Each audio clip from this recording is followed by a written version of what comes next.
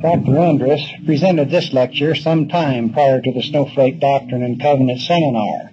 This recording contains much valuable information, and so we are pleased to be able to include it as an addition to the seminar recordings. The word calling means. Well, most of us understand what the word calling means. We've had a few of them in the church. And it's an appointment by divine authority to fulfill and carry out a particular office, function, or work. Election.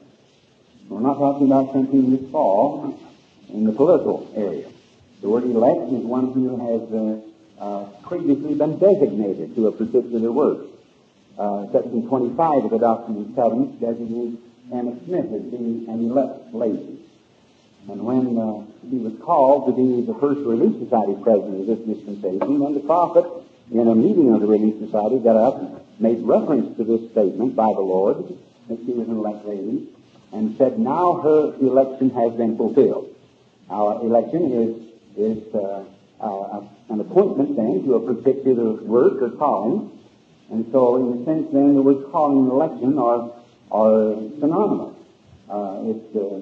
It's a calling to do something and an appointment, and a person then becomes elect in the sense that they have been designated to carry out their particular function. But now, there are two phases to the doctrine of calling and election. One is the doctrine of calling and election in the flesh. And the other, then, is the doctrine of making our calling and election pure. Now, the first began over here in the pre-earth. This is where the doctrine of calling and election has its basis. And it projects itself here in mortality for its fulfillment. And then calling and election pure begins here and projects itself to the resurrection. And so in order to understand the general doctrine, then we need to go back and say something about the pre-earth scene. Now, as things got to the point where we were prepared then and taking our final examinations, if I can put it that way, to come to this earth, then the prophet Joseph taught that there was a grand council held. And he indicates this grand council, he calls it the grand council of the gods. And my wife has ran to get my teachings. I'll give you the page on it if you like. She's also got my notes in it. Have you got that? Let me give it. On page 348 and 9, the prophet is talking about the grand council. He says this: the head God called together the gods and sat in the grand council to bring forth the world. The grand counselors sat at the head in yonder heavens and contemplated the creation of the worlds which were created at that time. And then he goes on to say, in the beginning, the head of the gods called a council of the gods. And they came together and concocted the plan to create the world and to people it. Now, this was a limited group of people. The Christian council, for example, wasn't being by God, and maybe we need a point of definition at this point on that particular subject. In Abraham chapter 3, beginning in verse 22, Abraham tells us about his vision of pre-earth life. And he says, now the Lord has shown unto me, Abraham, the intelligences that were organized before the world was. And he says, among them there were many noble and great ones. And he says, and God saw these souls, verse 23, that they were good. And he stood in the midst of them and said, these I will make my rulers, for he stood among those that were spirits, and he saw that they were good. And he said unto me, Abraham, thou art one of them, thou wast chosen before thou wast born. And then Abraham makes an explanation. He says, and there stood one among them that was like unto God. Apparently this is the pre-earth Christ, or Jehovah. And And he said unto those who were with him, now those with him were these noble and great ones. He said unto those who were with him, we, not just me, we will go down, for there is space there, and we will take of these materials, and we will make an earth whereon these may dwell. And then Abraham describes briefly the conflict in the war in heaven, and finally then as the action of creation begins, chapter 4, verse 1 says, then the Lord said, let us go down. Now who are the us? The noble and great ones, with Christ. And they went down at the beginning, and they, that is the gods, organized and formed the heavens and the earth. Now this earth then wasn't created by Christ alone. It was created by Christ as the executive of the Father, but associated with him in the actions of creation were these noble and great ones whom the book of Abraham calls God. Come in, please.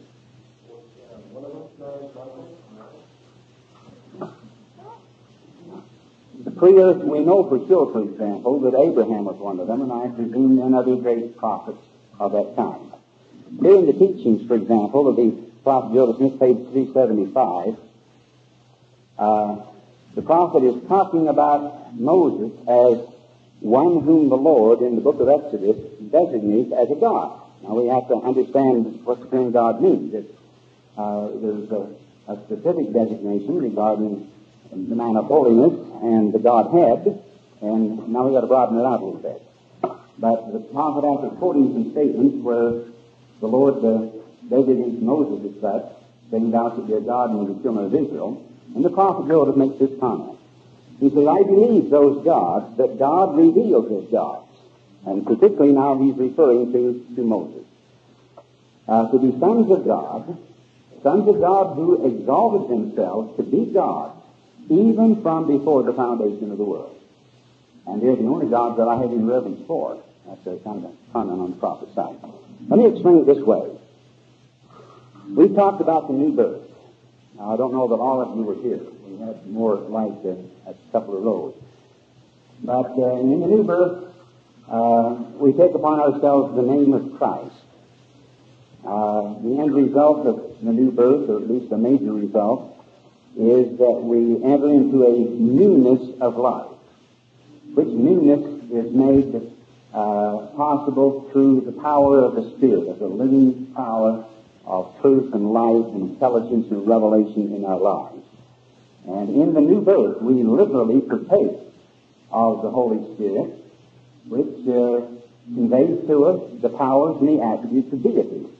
And so when we are born again, we become sons and daughters of God. And if you read the Profligate Christ, the book of Moses, it makes a distinction between sons of men and sons of God. The sons of men were people who only got physical bodies, and they leveled off at that point and enjoyed themselves in that way. They were eating and drinking and marrying and all that kind of thing, and riding their freely in their boats and so forth, and not worrying too much about building Zion. All right, now the sons of God, though, were those then who went through the processes of rebirth. Now, a person becomes a son of another being by receiving something from him. I become a son of my father in the flesh, who is my pre-earth brother, by receiving the physical attributes from him.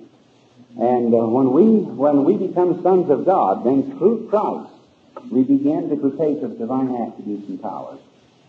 And those are actual and literal powers of deity. And they change and they transform us. They make us new creatures. When we have them, then we'll do our home teaching. When we're just in the social order, we don't. When we have the newness of life in our souls, then we're alive to Christ and are sensitive to our obligations.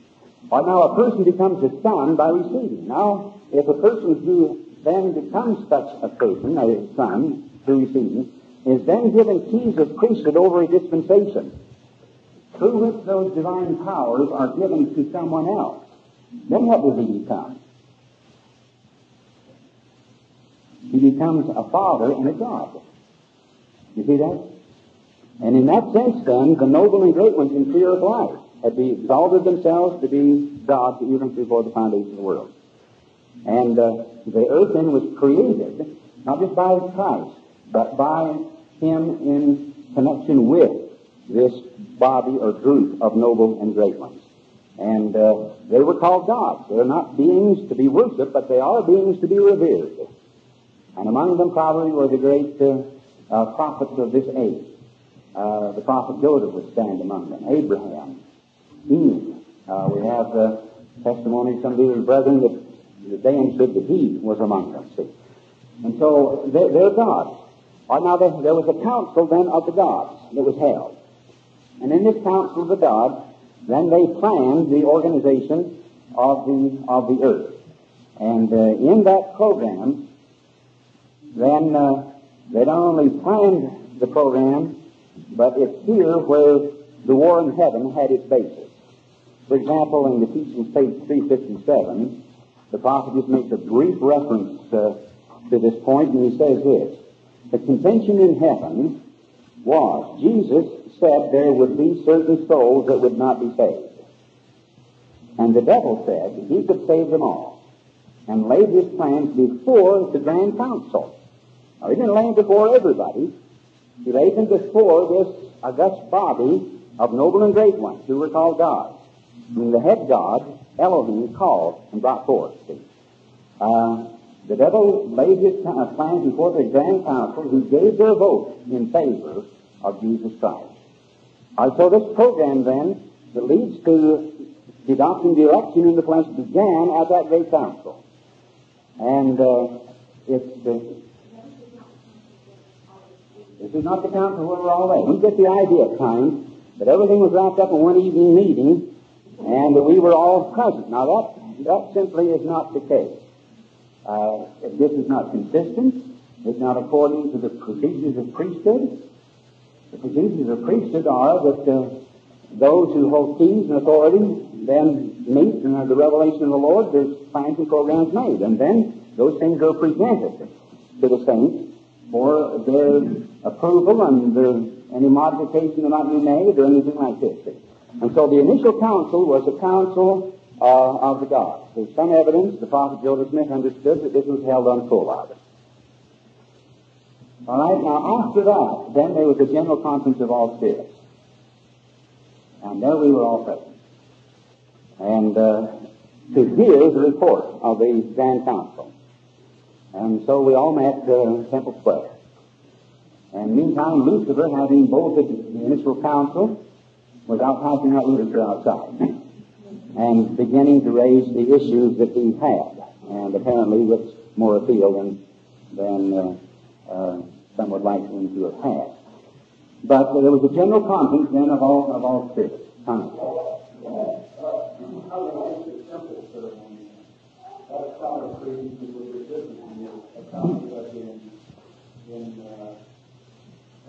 Abraham, and it's also different from what was done in Moses. Yeah, I know.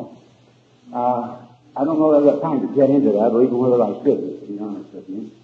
I'd be happy to talk with you personally on it, but we discussed it one time, President, a little bit when we talked about the temple. So I don't know that it's so secret it can't be talked about, but I would personally rather not get into it as of right now. After the announcement was made, then the contention developed, and we had what we call the war in heaven. And this, with all of its conflicts and struggle and strife and trauma, etc., finally resulted then in Lucifer being cast out, and things went along then in preparation for our earth life.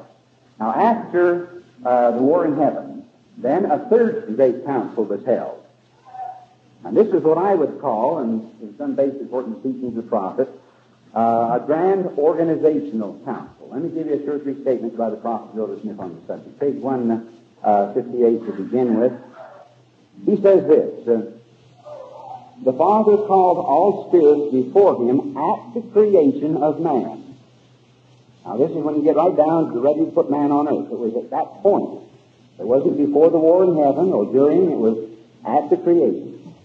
He says, he, Adam, is the head, and was told to multiply. Now here's where the doctrine of election comes in. Adam then is appointed to be the head. The head in what sense? That he's going to be as the first man, and that he's going to hold the keys of holy priesthood over his posterity on this earth.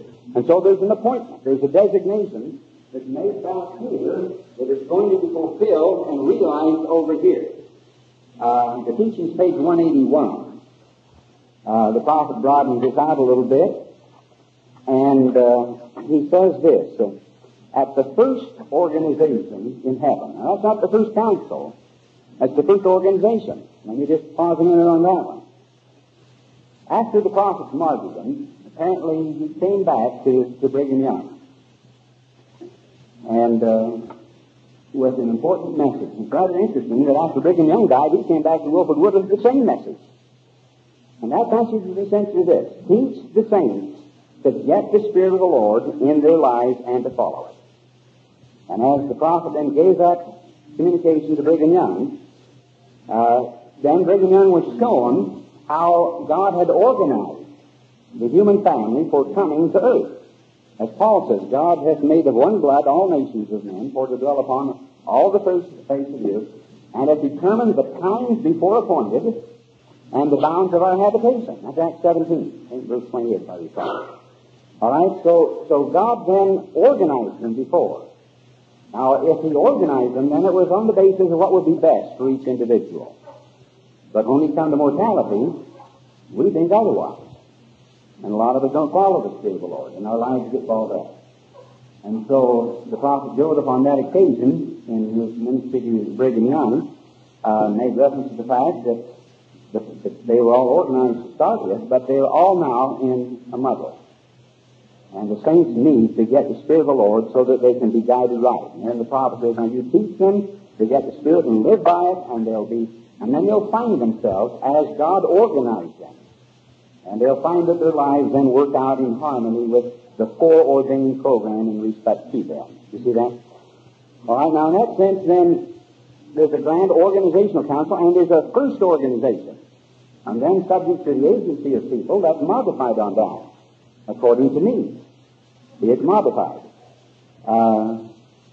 It may be, for example, that Thomas B. Morris was called to be the person who would lead the saints out to the west. He lived long enough, and he was president of the 12. And had that been the case, had he been faithful, and had sent Charles G. Mazur, the provost, to organize BYU, we might have the Thomas B. Morris University there. We'd say TVM, la la la. You know that. But at least how that all worked out, that's an intricate picture. But at least there's modifications made of necessity. All right, so in the first organization, he says, we were all present. That's all of us. Now, we weren't present at that grand council on Kolob. We were present in the general conference, and then after the war in heaven, then we're all present in this first organization. He says, when we saw the Savior chosen and appointed, and the plan of salvation made, that's where you finally consolidate and say, this is it. And we sanctioned it. You see that? All right, now, in that sense, then, the doctrine of calling elections made sure has its basis here, but the doctrine of election then begins at this point. And not only was Adam appointed to be the head, but also the prophet Joseph makes this statement. This is Ephesians page 365. He says, every man who has a calling to minister to the inhabitants of the world was ordained to that very purpose in the grand council of heaven before the world was. Now, I don't know how specific that calling was. In some cases, apparently it was very specific. In other cases, it may be you are foreordained to hold the holy priesthood of God and to help build the kingdom of God in your day on the earth. And we elect you, we call you, and appoint you to that particular blessing. And then in respect to what callings you may receive, this may be a general thing. I don't know that there's that much detail been revealed on the subject. My own personal feeling is that in some instances there are specific appointments. In others it may be general in respect to the general picture of service and opportunity. Now, in that sense, then, when people in this grand organizational council appear, just before you get immortality, when they're organized, then they receive callings and appointments there that pertain here. In other words, this is the doctrine of election in the flesh. You get your calling and election to certain things that are now going to be realized in mortality. Come.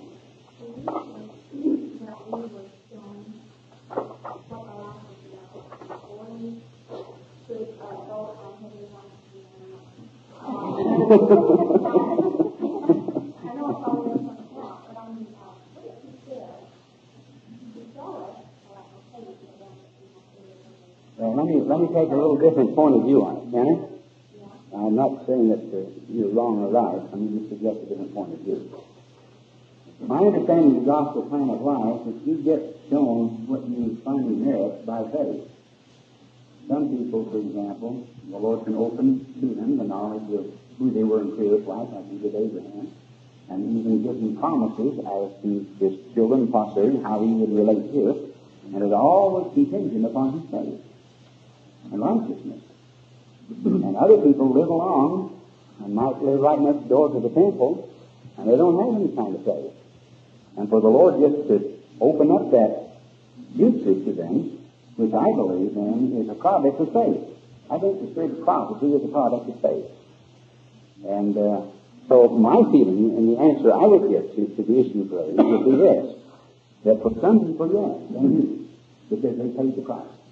No. For other people, then, maybe in part. Other people, I don't know. I don't think it's quite that simple that the Lord would say, okay, now here's your life, I'm going to show it to you. I think there was some general knowledge that was there, but in regard to the specific things, I think these were products of our faith and expressions of the spirit of prophecy, which comes with our understanding only by faith. My own thought of it, the patriarch, and he told me on one occasion that after he had served for a period, that he could, when he laid his hands on people's heads to give the patriarch a blessing. But on certain occasions he was given vision of them and three more existence. And the kind of lives they lived there. Now see, there's a good example of the doctrine of election of the flesh. Of course, for giving the patriarchal blessing, the Lord puts you back here. The Lord puts you back here as a basis for giving the patriarchal blessing, which helps lead to making your calling and election sure. And so there's a correlation between pre-earth and mortality. And that's the thing I want to get over this evening, is the correlation. Here in the Teachings, page 189, the prophet gives a great discourse on the doctrine of election. He says this. This is the report of his address. He says, he then spoke on the subject of election and read the 9th chapter of Romans. Now, I don't know how many of you have read the 9th chapter of Romans. But it's the classic New Testament statement on the doctrine of election. Verse 4, particularly, is just the very heart of the doctrine of election in the flesh. He says, read the 9th chapter of Romans, which is evidence the election there spoken of was pertaining to the flesh. Now, this is not calling election sure. This is election pertaining to the flesh. You see that? Which has its basis back in the earth life. He said, and pertain then, had reference to the seed of Abraham. According to the promises God made to Abraham, saying, in thee and in thy seed shall all families of the earth be blessed. To them, now he's quoting Romans 9 and 4, to them belonged the adoption and the covenants. Now, if you are a descendant of Abraham in the flesh, through Isaac, the chosen seed, Israel, then to you pertains or belongs the adoption and the covenant. Now, what are we talking about? A lot of times when we talk about Abraham, we talk about the Gentiles being adopted into Abraham's family. Now, we're not talking about that. We're talking about blessings that were given to Abraham and to his elect seed in mortality. If we are of the blood of Israel, then we have a right to the adoption. Now, the word adoption is a term denoting the process of getting into a family into which you were not initially born. Okay? And you have to go through legal procedures to adopt a child. We had 3 adopted sons, and each time we got one of those little rascals in the hospital. We then later had to take them down to the court to the judge's chambers, and we got up on the witness stand, and I raised my hand to the square, and solemnly swore that I would consider that child as though it had been born into my family, and would accord to it all the rights and privileges that a normal child would have. And when we got through that process, then the judge said, okay, now this child is yours legally as though it had been born into your family. You see that? Now the gospel then is based on the doctrine of adoption. The great challenge is to get into the family of Jesus Christ. And if I'm a descendant of Abraham through Isaac and Jacob, or of Israel, then I have a legal right. That's part of my pre-earth election. When I was back here, I was told I would be born in Abraham's family, and that I would, as a result of that, have the legal right to the articles of adoption. And what are the articles of adoption? Faith in Christ, repentance, baptism, laying on of hands, by which you are born again and become sons and daughters of Christ. Okay? All right, now that's part of the doctrine of election, is that some people were elected back there to be born in a lineage where they had a legal right by the Lord's covenant to become His sons and daughters, in which relationship salvation is based. Okay? All right? And not only the adoption, but the covenant. Now, the covenant refers to that higher program that centers in the temple by which the holy order is built up, which is the order of the Son of God. It's Christ's celestial family. And it's on that basis, then, that salvation and exaltation are given. See?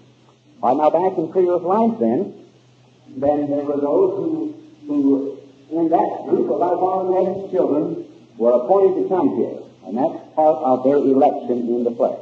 And there's responsibilities that go with it also. Comment, please. The ones that they're talking about when it says that they know His voice and know that He's God, are the ones that His Father has given to Him? These are ones that the Father has given. Mm-hmm. Would it just that way, and I've also wanted to see that name. Read Deuteronomy 32, verse 8, where Moses makes it clear that there was a house of Israel in pre-earth life before there was one on earth.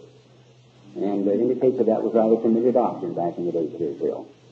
And that the Lord used the house of Israel in pre-earth life as the basic rule of thumb in organizing the whole mortal experience, that He separated the sons of Adam according to the children of Israel. He used them as a basis, see, and in this whole organizational program by which He was going to send His spirit children to this earth. Let me go on with the prophet statement. He says, to them belong the adoption and the covenant. He says, the election of the promised seed still continues. And in the last days, they shall have the priesthood restored unto them. All right? That's what patriarchal blessings are about. Major responsibility of patriarchal is to designate lineage. And with lineage comes rights and privileges. Ephraim has certain privileges and rights in the holy order, in the house of Israel, that's being organized not just in the flesh now, but in eternity. All right? He says, electing the promised seed still continues. In the last days shall have the promised priesthood restored unto them, and they shall be saviors upon Mount Zion. Patriarchal blessing can make it, and often does make it clear. Mine says, for example, the blood of the royal house of Israel flows through your veins. Indicates also descendant of Ephraim. And I take it that that's not an adopted situation. A patriarch may be inspired to make a more specific clarification. Some people, I know people, for example, I've got friends who are not literally of the blood of Israel, but by adoption or such. Pardon, it's faith so. It's faith so.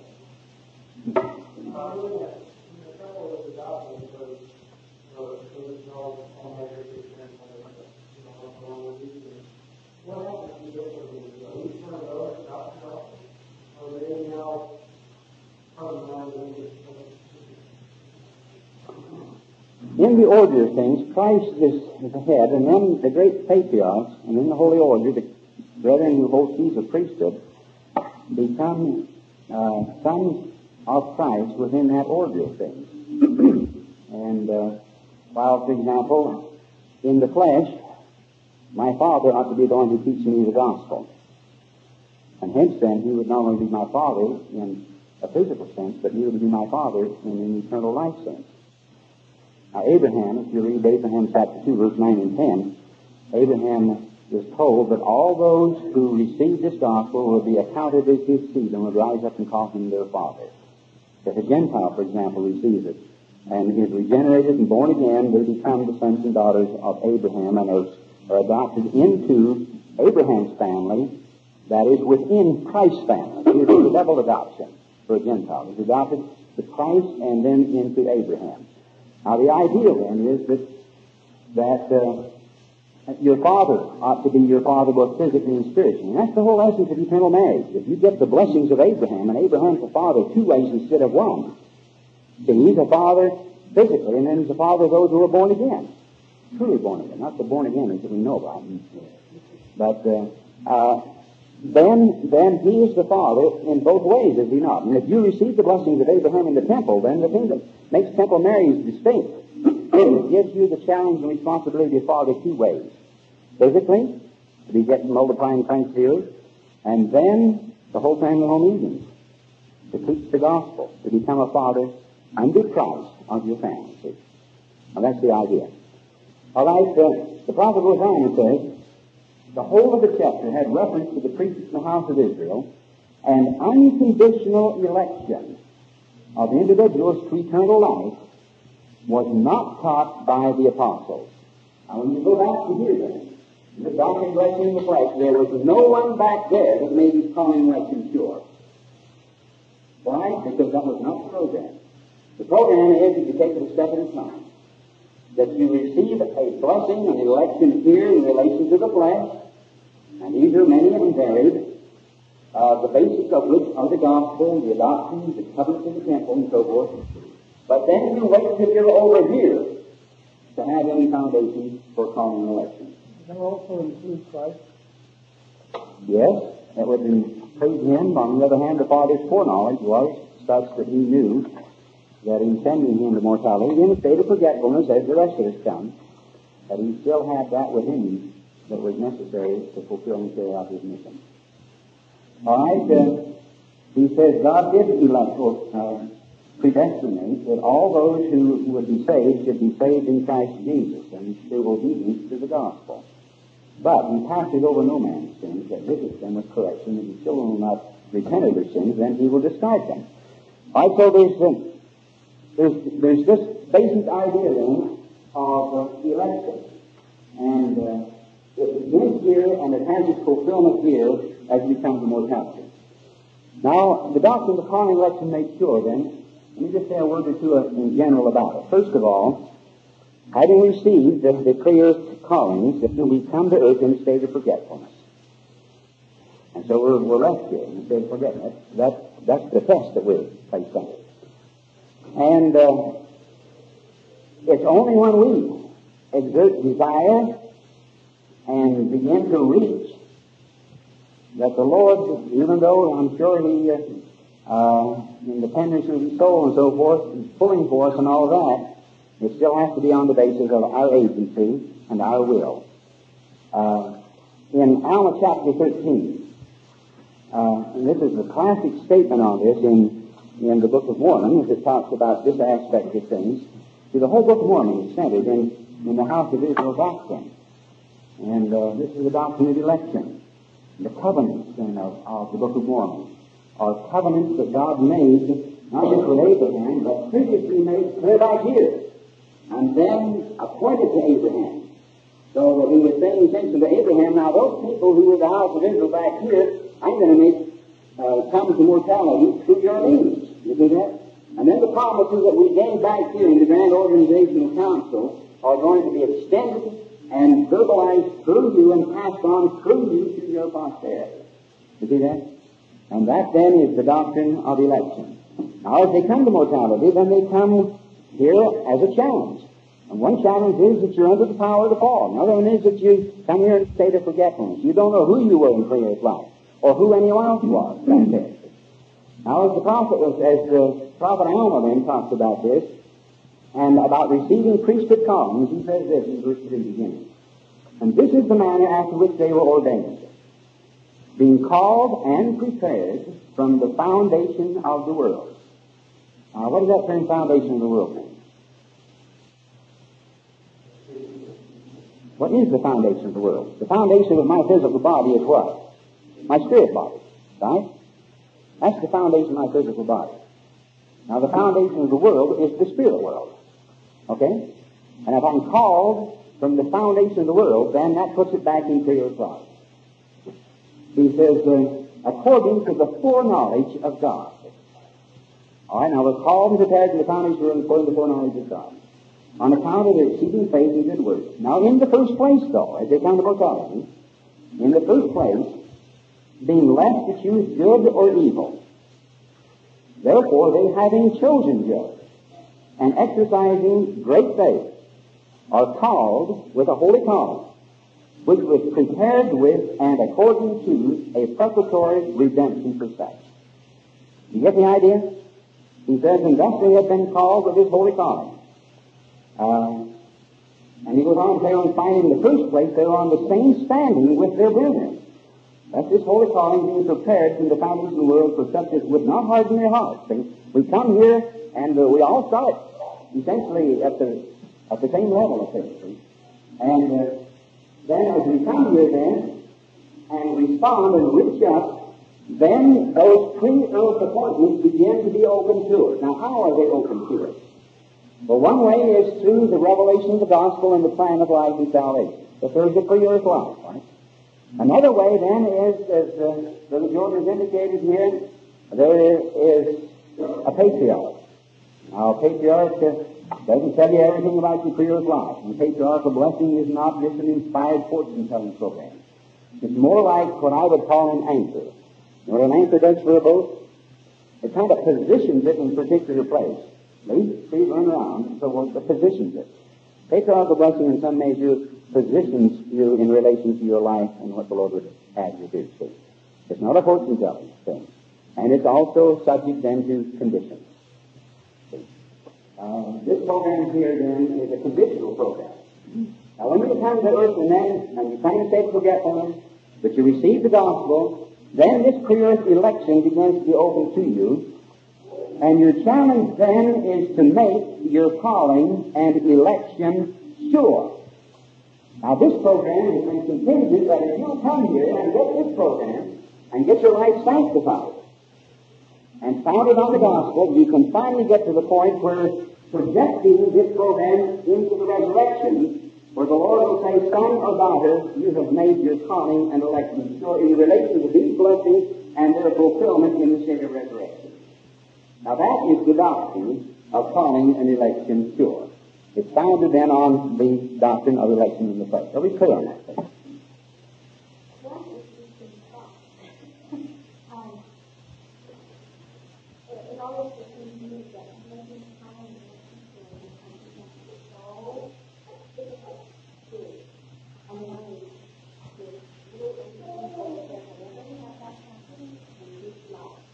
Mm-hmm.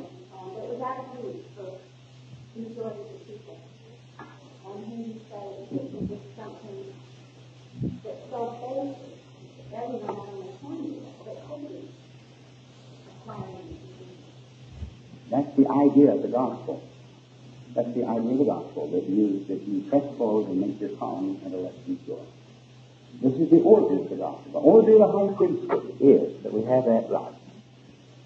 And in that sense, then, it's part of the natural course of things. Now, let me explain a little further before we drop some truth into what I said. Comment back here first.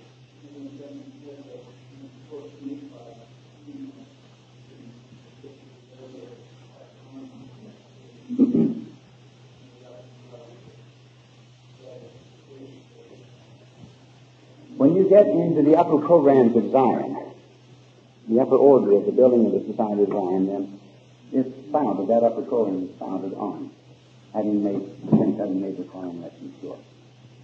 When Zion gets to the point where there's a cloud by day and a pillar of fire by night over every dwelling place, which will happen before the second coming, by the way, then it will be on the basis that the saints in that household has made the calling election sure.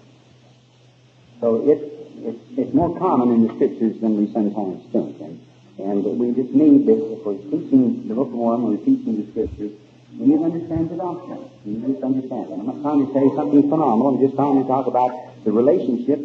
Here we are in mortality, and what was the program in Creo's life, and how does it relate here?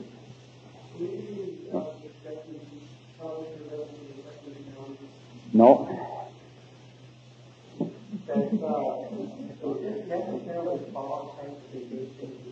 Yes, I'll get into that. I don't want some aspects of this. I don't want to discuss. I just want to talk about the basics of it, and there's some sacred things that ought to be reserved for other places. It's not that I was cut off and I was following that, so I'm going to find that in my comment. All right, now, there are two ways in which a person can make his calling election sure. One is to endure faithfully to the end of mortality. Now, what's the standard scriptural promise for those who endure to the end? They shall have what? Eternal life. All right? If a person receives the gospel and endures faithfully to the end, then what's the result?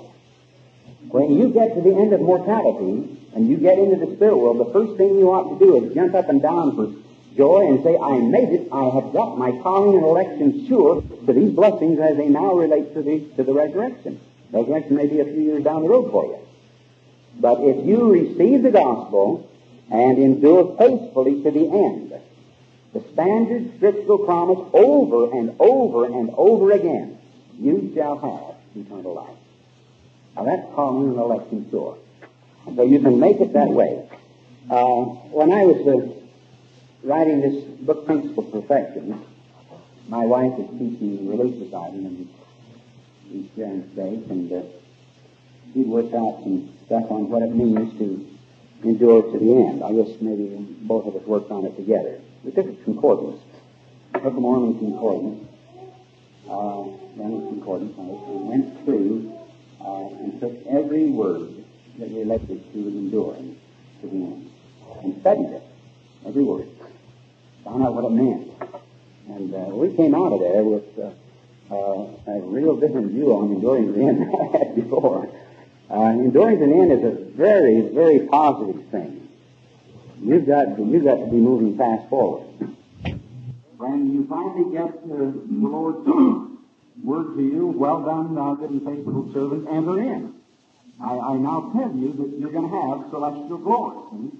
This is the day of judgment. Well, making your call election sure, you can take that head and move it up here, say that this is death. You can move it up to this point and have that promise given to you while you still live in the flesh. We get the idea, for example, that salvation is a process, and yes, there's processes aspects to it, but there is such a thing. And calling election sure, then, is on that basis. Now, for example, let me turn to 2 Peter chapter 1, which is one of the classic statements in the New Testament on the doctrine of the gospel, the law of the gospel, with the great objective of making our calling and election sure. This is one that President McKay used to talk about all the time, where Peter, for example, says this, verse 5, besides all this, giving all diligence, add to your faith virtue, and to virtue knowledge. Now, this is not to keep a guy busy all day and night. And to knowledge, temperance. And to temperance, patience. Wow. And to patience, godliness. And to godliness, brotherly kindness. And to brotherly kindness, charity. He says, for if these things be in you and abound, if you build on this foundation, and these things abound in you, he says, they make you that you shall neither be barren nor unfruitful in the knowledge of the Lord Jesus Christ. Then he goes on and says, Wherefore, the rather, brethren, verse 10, give diligence to make your calling and election sure. For if ye do these things, ye shall never fall. For so an entrance shall be ministered unto you abundantly into the everlasting kingdom of our Lord and Savior Jesus Christ. Now, the gate is straight, and the way is narrow that leads there. But when you've got through the gate, and your calling election is sure, then there is an abundance of blessings and of manifestations of the Spirit that are given. And he goes on, for example, citing his own experience as a basis of what he is teaching. He'd walked with the Savior, been with him, and had seen Christ's miracles. One of the highlights of their experience in that ministry was the Mount of Transfiguration, where Peter, James, and John were there when the keys of the Holy Order were committed, and Christ was transfigured. The prophet Joel indicates the three apostles also were. They received their temple ordinances there, and so forth. Now, Peter, referring to that experience, says, for we have not followed cunningly devised fables when we made known unto you the power and coming of our Lord Jesus Christ, but were eyewitnesses of his majesty. For he received from God the Father honor and glory, when there came such a voice to him from the excellent glory, saying, this is my beloved Son, in whom I am well pleased. He's referring now to the Mount of Transfiguration. He says, and this voice which came from heaven we heard, when we were with him in the holy mount. Now, having said that, and bearing testimony to those great and glorious things, then he says, we have also, now here's something else that they've got, in addition to this, that he just mentioned. We have also a more sure word of prophecy. And we'll get to that and what it means. Wherein ye do well that ye take heed, as unto a light that shineth in a dark place, until the day dawn and the day star rises in your heart. All right, they not only had those experiences, but he says we also then have a more sure word. Now, the prophet Joseph Smith gave two great discourses on this. One begins about page 298, and the other about page 305 in the teaching. And he, just in capsule form, at least the report then, indicates that there's great secrets then within, inspired understanding within the writings of Peter on this particular subject. He says, now there is some grand secret here, and the key to unlock the subject. Notwithstanding, the apostle exhorts them to add to their faith virtue, knowledge, temperance, etc. Yet he exhorts them to make their calling and election sure. And though they had heard an audible voice from heaven bearing testimony that Jesus was the Son of God, yet he says we have a more sure word of prophecy, whereunto ye do well that ye may take heed as a light in the dark place. He says, now we're in, could there be a more sure word of prophecy than to hear the voice of God saying, this is my beloved Son? What's more sure than that? See?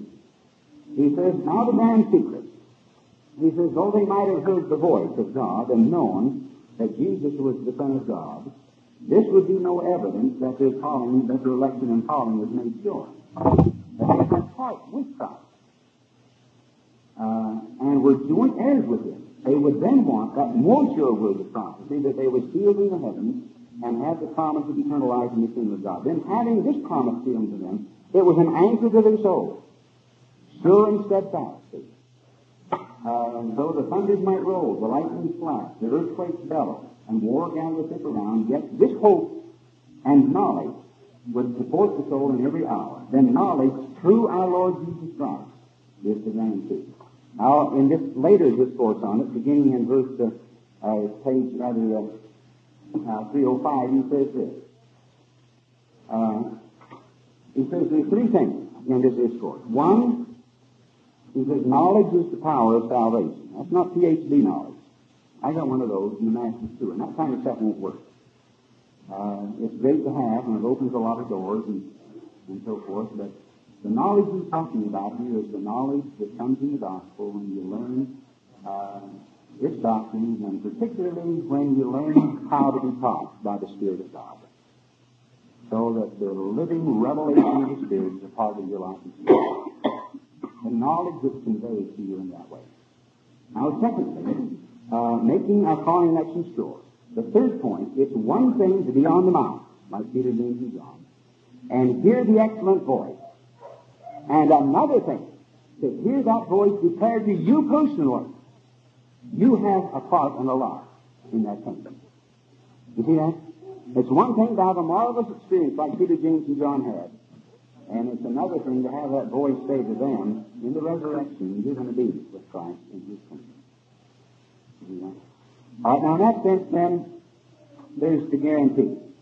Now, the prophet talks about a more sure word. And in one of the Revelations, we have an explanation of this. And in the early editions of this Revelation, it refers to the use that Peter made of the term, makes it clear that it's a clarification of 2 Peter chapter 1.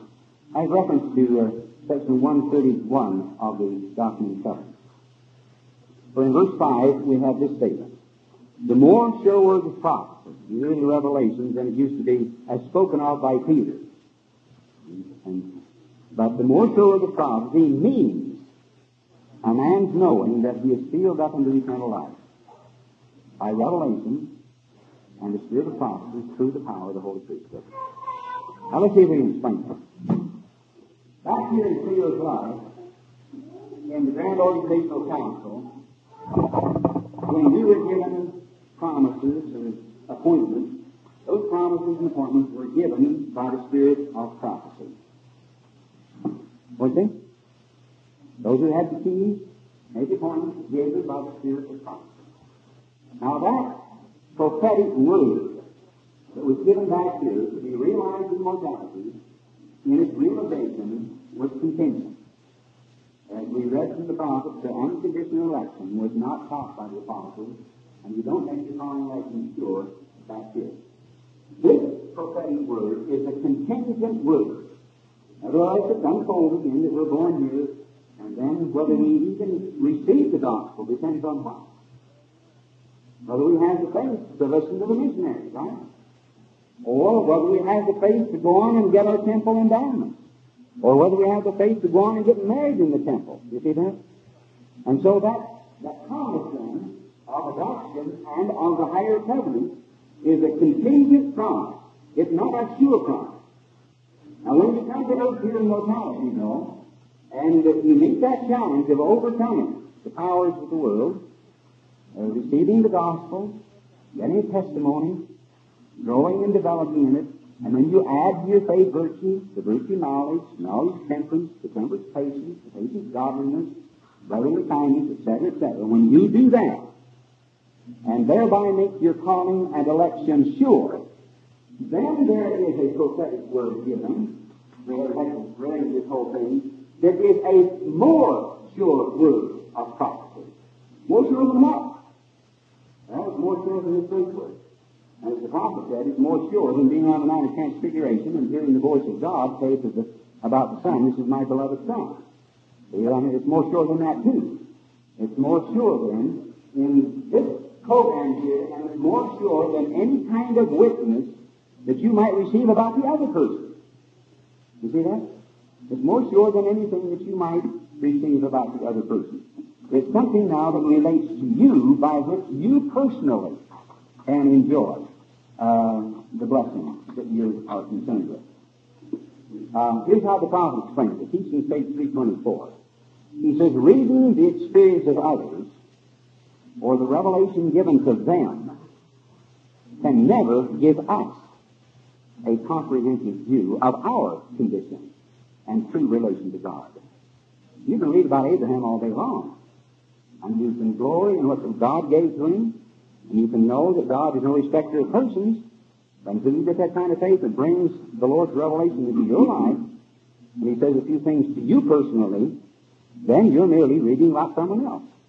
Now He says, knowledge of these things can only be obtained by experience through the ordinances of God. When you begin the gospel, the laying on of hands with the gift of the Holy Ghost, and it becomes a channel of revelation to you, then you can begin to learn these things about your own life. He says, I assure the saints that truth in reference to these matters can and may be known through the revelations of God in the way of his ordinances and in answer to prayer. And he gives us an example of a Hebrew church. They came up and received these blessings. And we'll talk about that in just a minute. Time it, please, now. Everyone that is placed on this earth, are they given an election calling and priesthood? Well, Or does it just come through the seed of Abraham? no, in the broad sense, for example, when the Lord appointed people to come to mortality, then there's a general election to all people. For example, in the Book of Mormon, we have reference to a great Gentile nation on this land. Now, that was previously appointed. They were called. They're elected. And there are certain promises that are given to the Gentiles as a nation, as a people, are there not? Now, those on elections, they open the way for the gospel, but in the broad doctrine of calling an election refers then to the appointments made in the Creator's life that you realize in mortality. Now, that differs from foreordination. Foreordination is a more restricted part of that overall picture, and it relates to priesthood. You're foreordained to receive priesthood, you see. You're not foreordained to come in the heathen nation. That's not an ordination. You're not foreordained to be among the Gentiles. You're foreordained to hold priesthood. And so in the total broad doctrine of election in the flesh, part of it then, a narrow part of it, that is a specific thing, is the doctrine of foreordination of individuals to priesthood or specific cause. And but the broader picture then does include the whole family of Adam. All right, now in that sense then, this brings us then to what we call the doctrine of the second comforter. Here in the teachings, page 149 through about 151, one of the great discourses of this dispensation on the gospel. I wish we had a total report of it. We just have a brief synopsis of it. But the prophet starts out from faith and takes the whole program of the gospel up to calling election. And in the course of the talk, he says this: there are two comforters spoken of. One is the Holy Ghost, the same is given on the day of Pentecost, and that all saints receive after faith, repentance, and baptism.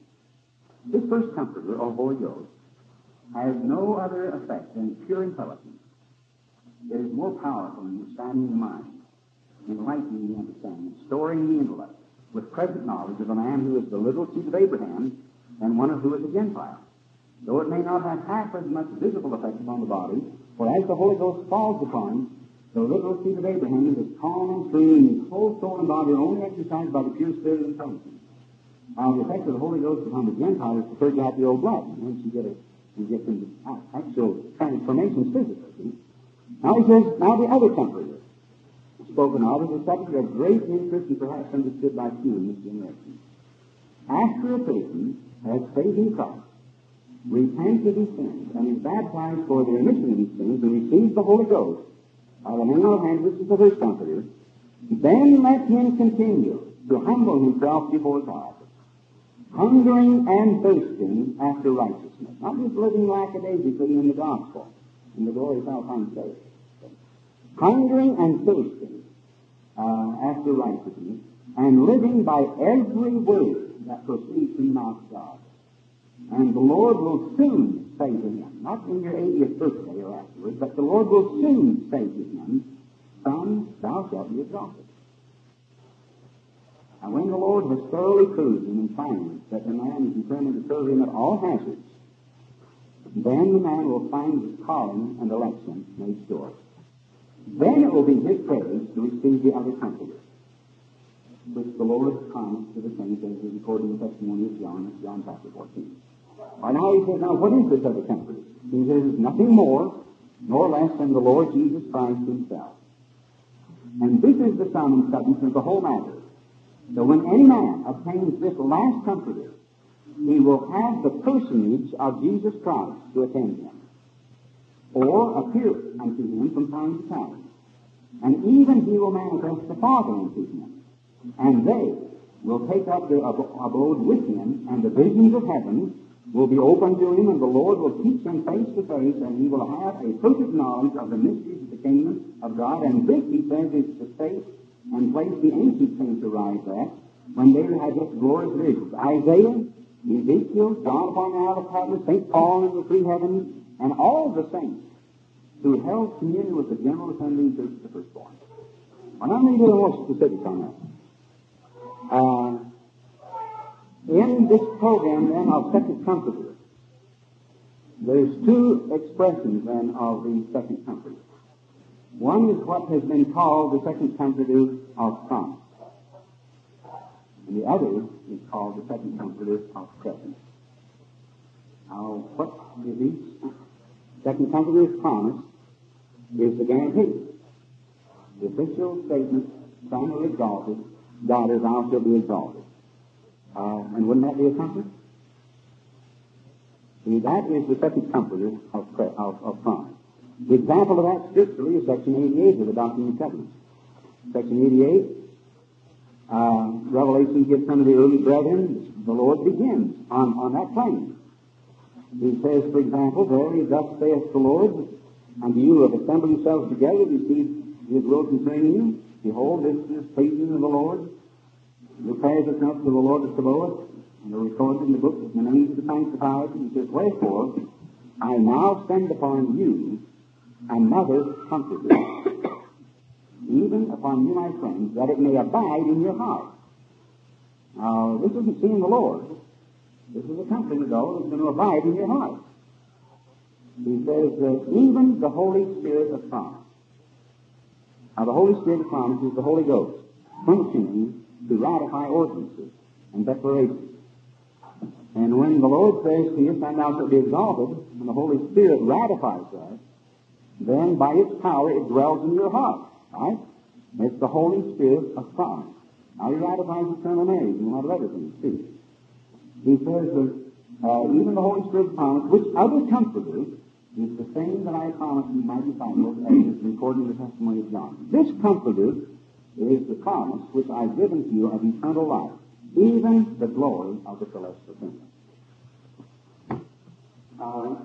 One occasion, Hyrum Smith gave a blessing to Peter C. Kimball's wife, Belay, one of the most faithful women in the early days of the church. This is the Nauvoo period of time. The blessing is recorded in the life of David W. Kimball, page 127 and 8. Beloved sister, I lay my hands upon your head in the name of Jesus, and seal you unto eternal life. Now, I'm going to stop right there. And then great blessing. Sealed here on earth and sealed in heaven, and your name written in the Lamb's Book of Life, never to be blotted out. The same is mentioned and manifested to comfort your heart, and to be a comfort unto you henceforth all your days. Not read this, wouldn't it? Something in addition to the Holy Ghost. He says that it is even a promise according to the mind of the Spirit, and the Spirit shall bear record of the truth. The same, and note this now, the same is called the second comforter, not his presence, but his promise. All right, now what's the second comforter's promise? It's what the late Kimball series says, right? When a person has received that, then what are the privileges? Then the privileges are the blessing of the second comforter of presence. Okay? And let me put it this way. In a manner of speaking, there are two churches that we're concerned with. One is the outer church, and we call it the Church of Jesus Christ of Latter-day Saints. And you get into this church by what means? Baptism, the articles of the doctrine, right? And what is the basic instructional medium that you have access to within the Church of Jesus Christ, other than the living oracle? All right, the Holy Ghost or the first comforter, right? Now, when a person makes the calling election sure, they enter into a more restricted church. What's the name of this church? The Church of the Firstborn. And how do you get into this church? You get into it through the sealing ordinances, through making your calling and election sure. That's how you get into it. What then is the basic blessing, the higher blessing that's open to you. Over here, the first comfort is open to you. What's the blessing here? The second comfort of presence, right? Now, what does that entail? What does that entail? In Hebrews chapter 12, the Apostle Paul talks about this. Now, the Scriptures are full of this doctrine, and Hebrews 12 was one of the great statements. The prophet quoted it, prophet Joseph, that is, quoted it over and over again. Beginning with verse 22, he says this, "But ye are come unto Mount Zion, and unto the city of the living God." Now, Mount Zion on earth is merely an approximation of something way up there. If you were to take a field trip to the celestial kingdom and look around and ask who belongs where and who lives where, you'd find that God lives in Mount Zion, and it's also called the heavenly Jerusalem. And then the idea is, through revelation, to reveal that order and program of human regeneration, spiritual truth and light and power to the people on this earth, and build and order things on this earth that kind of duplicates it. So you build Mount Zion and Jerusalem on earth, to where they finally come up and they connect together, and the General Assembly, the Church of the Firstborn, comes down in the millennial period, and you have a union between the two. See? But the original one then is up there. Now, Paul, speaking then to the Hebrews, says, "Ye are come unto Mount Zion." They've been there. They've made it. They've got their head above the veil. Got a little of the second comfort. "And unto the city of the living God, the heavenly Jerusalem, and to an innumerable company of angels, to the general assembly and church of the firstborn." Now, what's the general assembly and church of the firstborn? Well, there's a general assembly on this earth. It's the highest priesthood body on this earth. Supersedes the first presidency and the quorum of the 12. Read about it in section 107.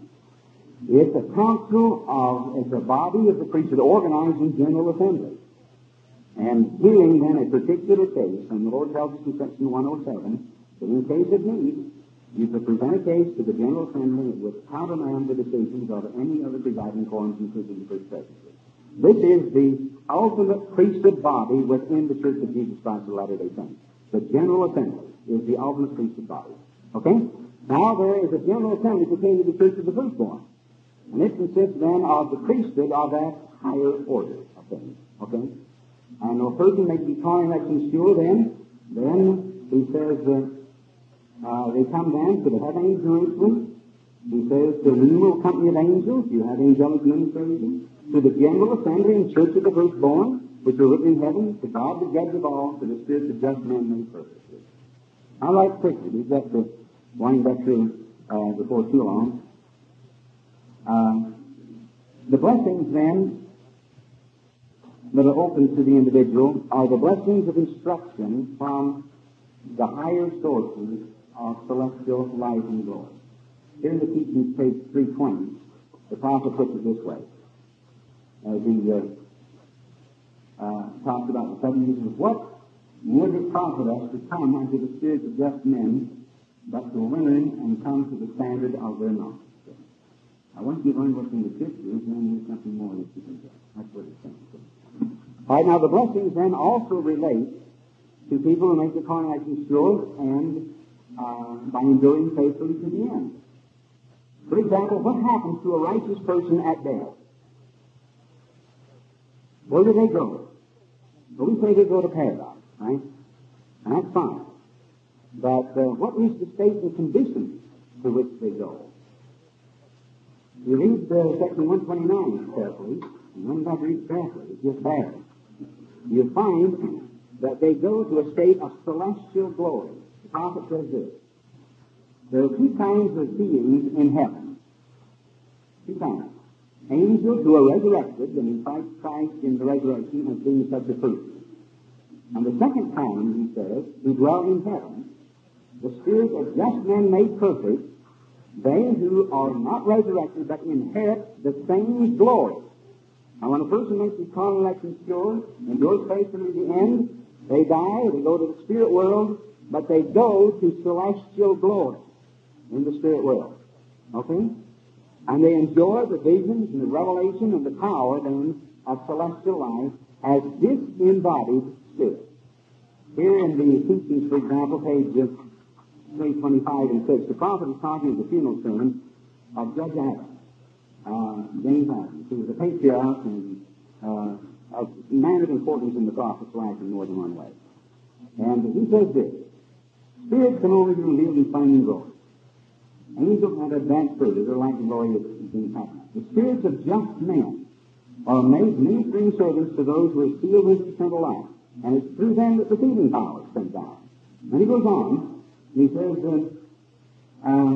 that Brother Adams does not open the more effectual door to the dead. The spirits of the just are exalted to a greater and more glorious work. And hence they are blessed in the parts of the world of spirits. Enveloped in flaming fire, they are not far from us.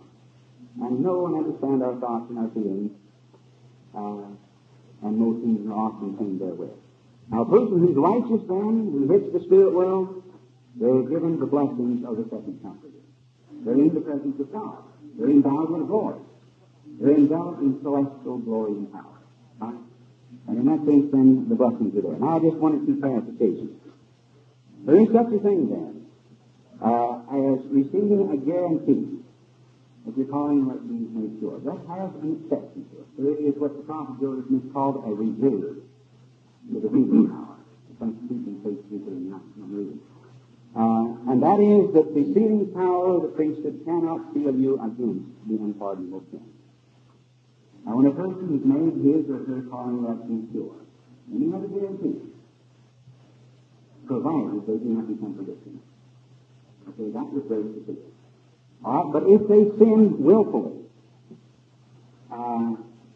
after they have received that blessing, then what's their situation? I'm talking about the distinction between inadvertent sin and willful premeditated sin. And the point is simply this, that for willful premeditated sin, when a person is in that particular state, then the atonement of Christ will not pay the debt. And the prophet Joseph has organized the school of the prophets. He organized on the plain the calling election made sure. He sealed them all up to eternal life. That's back in 1833. And then he sat down and talked to them. He says this: I then said to the elders, as I have done to you, do you. Wash one another's feet. That's an ordinance that relates to this level of things. He says, by the power of the Holy Spirit tonight, pronounce them all sins in the blood of this generation. But if any of them should sin willfully, after they were thus cleansed and sealed up unto eternal life, they should be given over to the buffetings of Satan until the day of redemption. In other words, Christ will not pay the debt for willful sin, where the individual has attained to that state of knowledge, and where it's premeditated, and where light and glory and truth has been given. So the individual then would have to pay the debt themselves. Now, there's a statement in section 132 that everyone quotes, and in my experience over the years, I've known of people who have even gone so far as to say that because they've been married in the temple, there's a price there, and they can go out and be unfaithful to their wives and do a lot of other things, and they're going to make it in the final analysis. I'm referring to verse 26, where the Lord makes this explanation. He said, verily I say unto you, if a man marry a wife according to my word, and they are sealed by the Holy Spirit of promise, according to mine appointment, and he or she shall commit any sin or transgression of the new and everlasting covenant, whatever. That gives a pretty broad latitude. And all manner of blasphemy. And if they commit no murder, wherein they become, wherein they shed innocent blood, that would make them perdition. Yet they shall come forth in the first resurrection and enter into their exaltation. On what condition? That they would pay the debt of willful sin themselves. And so he goes on and says, but they shall be destroyed in the flesh, and shall be delivered into the buffetings of Satan of his law. That has no reference to a person who's made in the temple.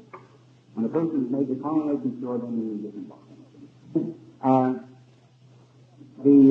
The blessings then of sealing is to not only receive the gospel and as individuals and its fulfillment, then the whole latter-day program of Christ's second coming begins.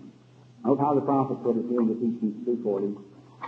He's talking about the program of building the holy order, and he says this: the spirit of Elias is first. Now that's the missionary spirit. It gets you into the church. Elijah second, and Messiah last. That's the order of building. He says Elias is the forerunner, to prepare the way, and the spirit and power of Elijah is to come after, holding the keys of power, building the temple, not just the physical structure, but the holy order, which is built up in it. Building the temple to the capstone, not putting the capstone on, but building this order up to the capstone, placing the seals of the Melchizedek priesthood upon the house of Israel. Okay? Now that says a lot that we don't want to talk about here. It pertains to sacred places. Placing the seals of the Melchizedek priesthood upon the house of Israel and making all things ready. Then Messiah comes to his temple, and this is Malachi 3, where Christ will come suddenly to his temple. Then Messiah comes to his temple, which is last of all. And he puts the capstone on. You see that? He puts that capstone on. But before he does that, then the saints have not only entered the church, not only been married to the temple, but they have had the seals of the holy priesthood. And then when Christ comes, then he puts the capstone on, makes them in actual fact kings and priests and queens and priestesses. And on the basis then of that prior preparation, the millennial kingdom will finally be established, and Christ will come and will reign as King of kings and Lord of lords. And this thing is preparatory to the millennial program. Now, what does that say about the need to know the doctrines of the kingdom?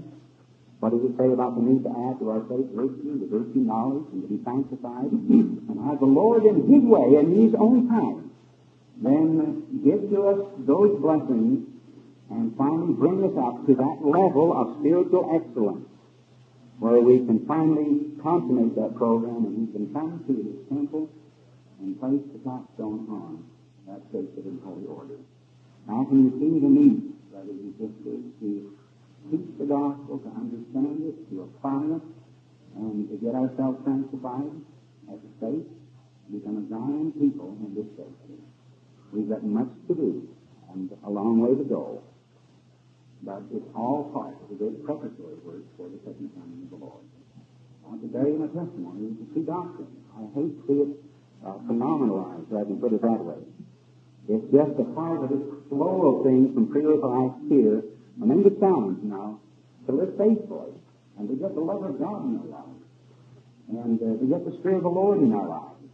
And to have that Spirit in our lives, we tend that we get regenerated and we just can't sit home and not get the home teaching and visiting teaching done and can't get our tithing paid. We need to challenge the personal discipline to clean up our thinking and our lives and our language and to have that kind of love and purity in our relationship with each other we need. So that under those circumstances, and those are the only circumstances I know of, where the Lord then will say, son or daughter, thou shalt be exalted. May the Lord bless us, brothers and sisters, to see this and to do it and apply it. And I bear you my witness that it's the true doctrine. The brethren have taught it all through the dispensation. You need to speak it reverently and sacredly, and I'm confident you do that. But nevertheless, it needs properly to be understood, and you need to know that there's a goal that is to be achieved. Lord bless you. I pray humbly in the name of Jesus Christ. Amen. Thank you very much for that.